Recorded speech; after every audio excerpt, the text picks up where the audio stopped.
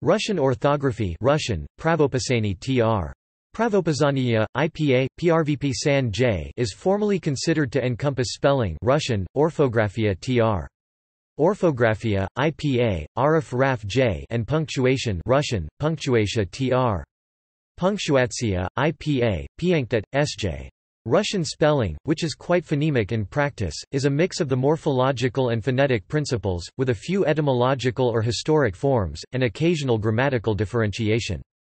The punctuation, originally based on Byzantine Greek, was in the 17th and 18th centuries reformulated on the French and German models. The IPA transcription attempts to reflect vowel reduction when not under stress. The sounds that are presented are those of the standard language. Other dialects may have noticeably different pronunciation for the vowels.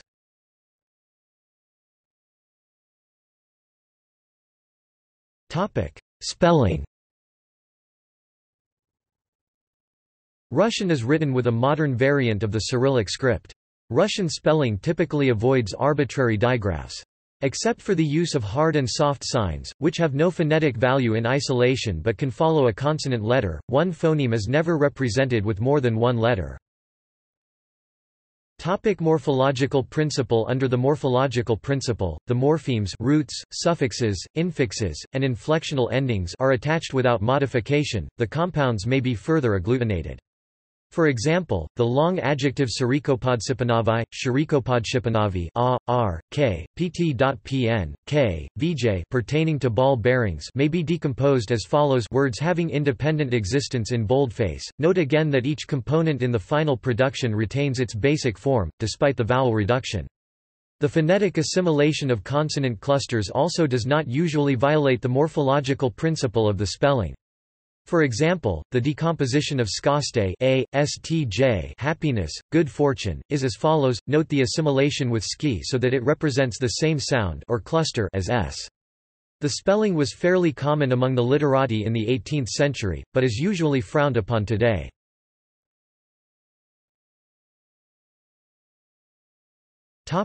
Phonetic principle. The phonetic principle implies that all morphemes are written as they are pronounced in isolation, without vowel reduction, Church Slavonic style, or, more strictly, taking inflection into account. This in combination with the morphological agglutination described above is sometimes called the morphemic principle. Certain prefixes that end in a voiced consonant, in practice, only those in z, have that consonant devoiced become s to voicing assimilation. This may be reflected orthographically. For example, for the prefix, preposition bez without, certain roots and prefixes occasionally do have their vowel modified in individual cases to reflect historical changes in pronunciation, usually as a result of being unstressed, or conversely, stressed. In practice, this usually applies to o, changing to a, or akanye, and alternations between the allophonic vowels and I represented by y and I respectively. Borrowed words are usually spelled as transliterations, often ignoring actual pronunciation until they become more fully nativized. This is why double consonants are usually retained from original spelling when their pronunciation is not normally geminated. In addition, unpalatalized consonants are usually followed by e rather than a, e.g. cafe kf, café. 19th-century linguists, such as Yakov Karlovich Grot, considered unpalatalized pronunciation of consonants before e to be foreign to Russian, though this has now become the standard for many loanwords. Pronunciation may also deviate from normal phonological rules. For example, unstressed o, spelled o, is usually pronounced or, but radio is pronounced ra, d, o, with an unstressed final o.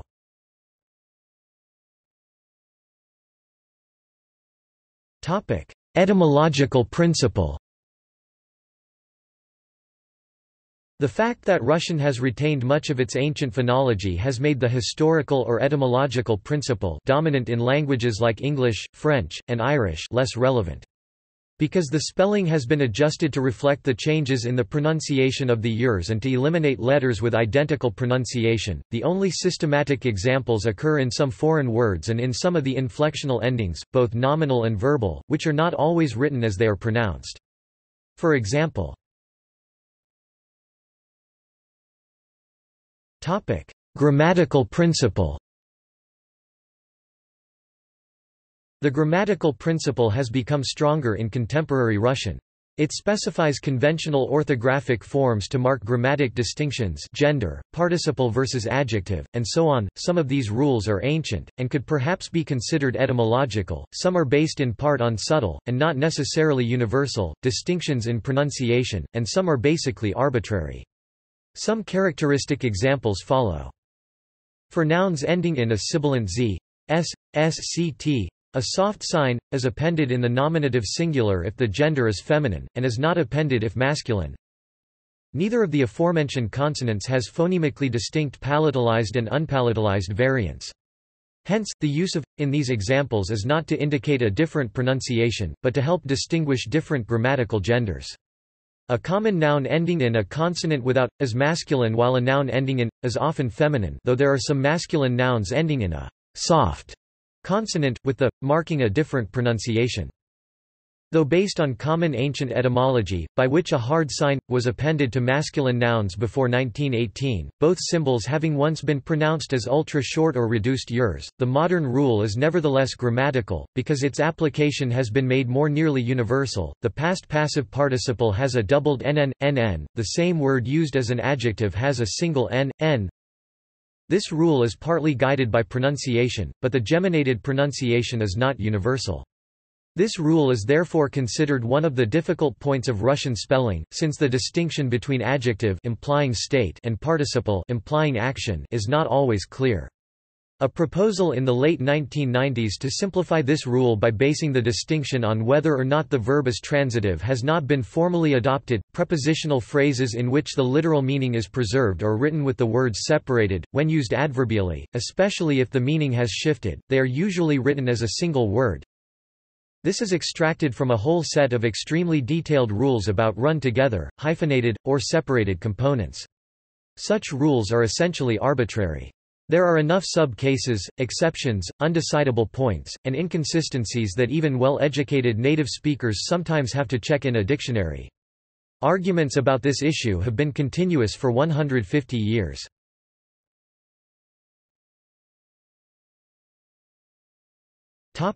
Punctuation.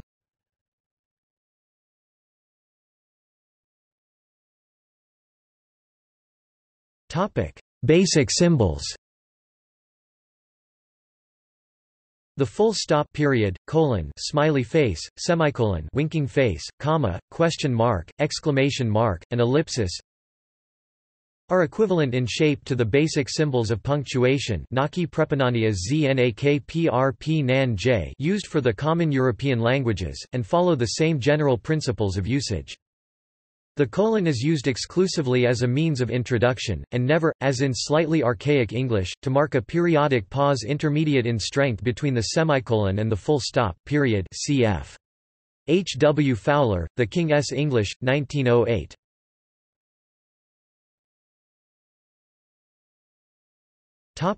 Comma usage.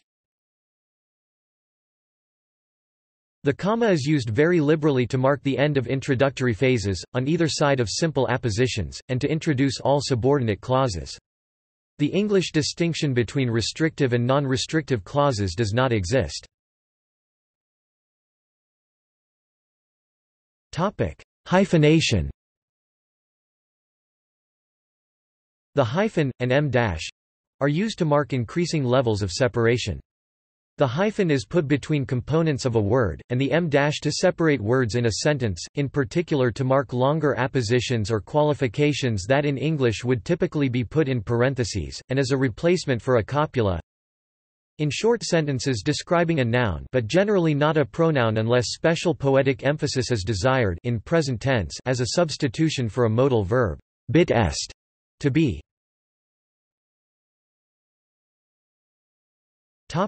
Direct speech. Quotes are not used to mark paragraphed direct quotation, which is instead separated out by the em dash.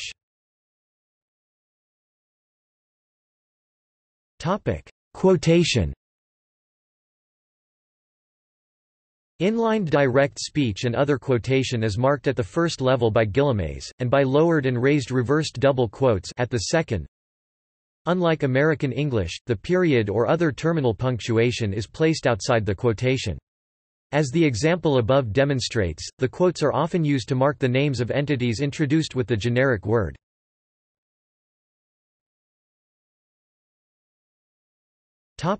Parenthetical expressions. These are introduced with the international symbol of parentheses. However, their use is typically restricted to pure asides, rather than, as in English, to mark apposition.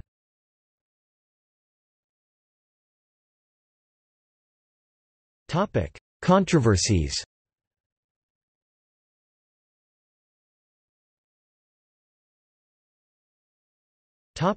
Spelling. As in many languages, the spelling was formerly quite more phonemic and less consistent. However, the influence of the major grammarians, from Meletius Smotritsky (1620s) to Lomonosov (1750s) to Grot (1880s), ensured a more careful application of morphology and etymology. Today, the balance between the morphological and phonetic principles is well established. The etymological inflections are maintained by tradition and habit, although their non-phonetic spelling has occasionally prompted controversial calls for reform, as in the periods 1900 to 1910, 1960 to 1964. A primary area where the spelling is utterly inconsistent and therefore controversial is the complexity or even correctness of some of the grammatical principles, especially with respect to the strung together, hyphenated, or disjoint writing of the constituent morphemes. These 2 points have been the topic of scientific debate since at least the middle of the 19th century. In the past, uncertainty abounded about which of the ordinary or iotated, palatalizing series of vowels to allow after the sibilant consonants z, s, s, cts, ct, which, as mentioned above, are not standard in their hard, soft pairs. This problem, however, appears to have been resolved by applying the phonetic and grammatical principles and to a lesser extent, the etymological to define a complicated though internally consistent set of spelling rules. In 2000–2001, a minor revision of the 1956 codification was proposed. It met with public protest and has not been formally adopted.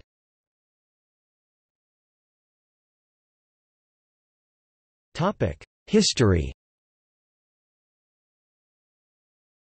The modern system of spelling was rationalized by Grot in the 1880s.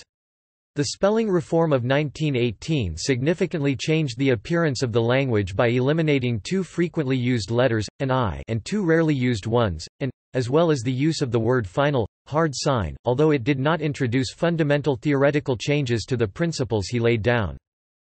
Contemporary spelling and punctuation follow the 1956 rules, which were aimed at codifying existing practice rather than establishing new principles.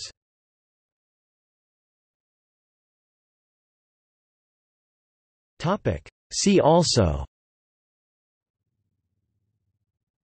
Russian language, Russian alphabet, Cyrillic script, Rules of Russian orthography and punctuation, Yofficator.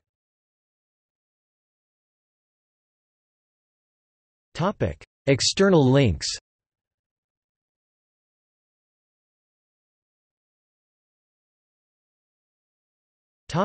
Russian.